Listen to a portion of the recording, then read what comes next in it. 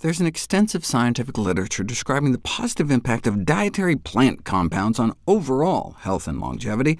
However, it's only now becoming clear that the consumption of diets rich in plant foods can influence neuroinflammation, brain inflammation, leading to the expression of cytoprotective, cell-protective, and restorative proteins. Just over the last decade, remarkable progress has been made to realize that oxidative stress and chronic low-grade inflammation are major risk factors underlying brain aging, so no wonder antioxidant and anti-inflammatory foods may help. The brain is especially vulnerable to free radical attack oxidative stress due to its high fat content and its cauldron of high metabolic activity. You don't want your brains to go rancid, so you'd think one of the major fat-soluble dietary antioxidants like beta-carotene would step in.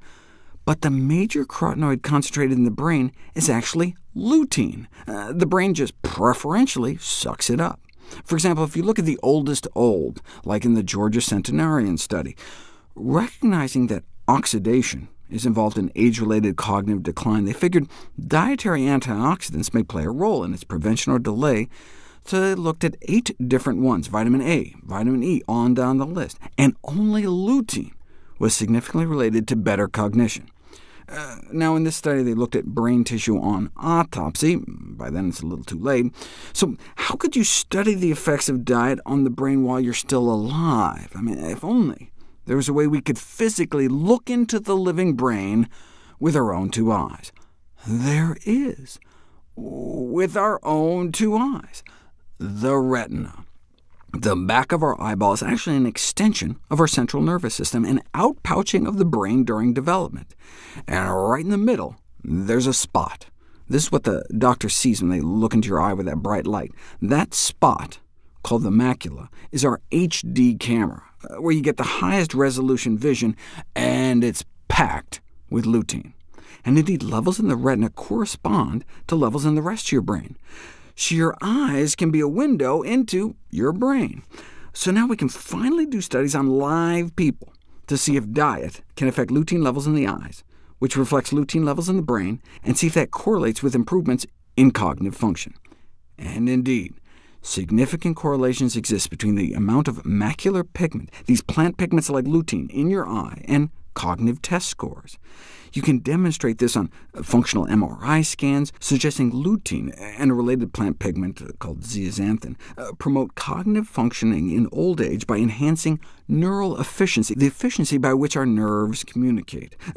Check out this cool study on white matter integrity using something called diffusion tensor imaging, which provides unique insights into brain network connectivity, allowing you to follow the nerve tracks throughout the brain. And researchers were able to show enhanced circuit integrity based on how much lutein and zeaxanthin they could see in people's eyes, further evidence of a meaningful relationship between diet and integrity of our brains, particularly in regions vulnerable to age-related decline. So do Alzheimer's patients have less of this macular pigment?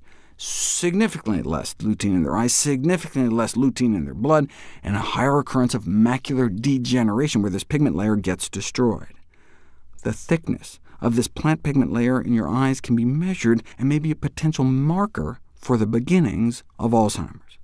Well, let's not wait that long, though. We know macular pigment density is related to cognitive function in older people. What about during middle age? One apparent consequence of aging appears to be loss of some aspects of cognitive control, which starts out early, in mid-adulthood, but not in everybody, suggesting maybe something like diet could be driving some of the differences. Here's a measure of cognitive control showing younger, on average, do better than older adults. But older adults who have high macular pigment, lots of lutein in the back of their eyes, do significantly better. These results suggest that the protective role of carotenoids like lutein within the brain may be evident during early and middle adulthood, decades prior to the onset of more apparent cognitive decline later in life. You can take 20-year-olds and show superior auditory function in those with more macular pigment in their eyes. Look, the auditory system, our hearing, like the rest of our central nervous system, is ultimately constructed and maintained by diet, and is therefore not surprisingly sensitive to dietary intake throughout life, all the way back to childhood. Higher macular pigment is associated with higher academic achievement among school children. You can look into a kid's eyes and get some sense of how well they may do in subjects like math and writing.